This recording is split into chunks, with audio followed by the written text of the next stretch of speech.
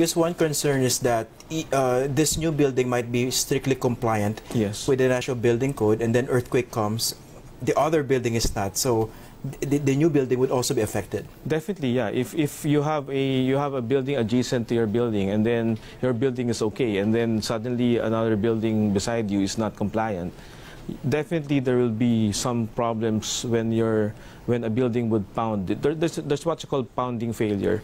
So if you have a very near building, adjacent building to your building, and earthquake comes, there will be some motion, and sometimes the building would be pounding on your building. So that would give you damage also. Let's talk about what happened in Manila, the ASEP building, Emilio Aguinaldo College. We saw that after the first earthquake, the building is now leaning next to the adjacent building. So of course we haven't inspected that personally, but from where you're standing, from your perspective, what are the possibilities? Bakit siya tumabingi and the others did not? Well, I haven't seen exactly the ASEP building at all. I've seen from the photos.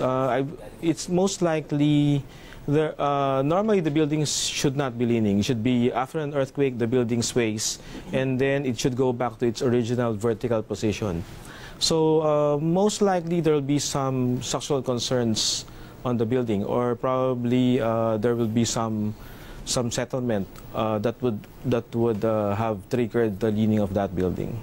Of course, we're seeing photos of the building. It didn't collapse, but it's now leaning next to the adjacent building here. Of course, we heard that one possibility is liquefaction.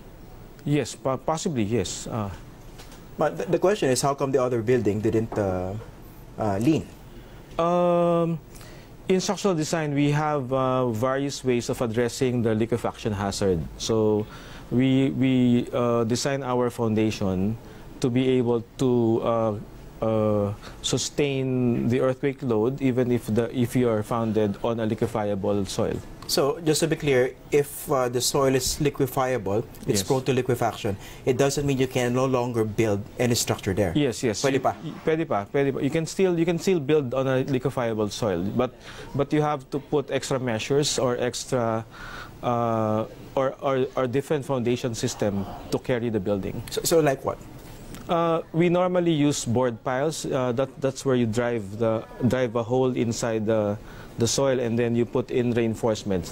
So you're putting in sticks inside the soil, and then that will be supporting the structure. So you try to make the soil more stable. You try to make the soil more stable, and then you try to extend the foundation down to the harder part of the soil. Now, when it comes to inspection, when it comes to compliance to the building code, is that part of the inspection also? No, it's part of the permit stage. During the pre-construction stage, when we start doing buildings, we submit to the building official the plans for the building. So when we present to the building officials the plans, we put in there what type of foundation we will use.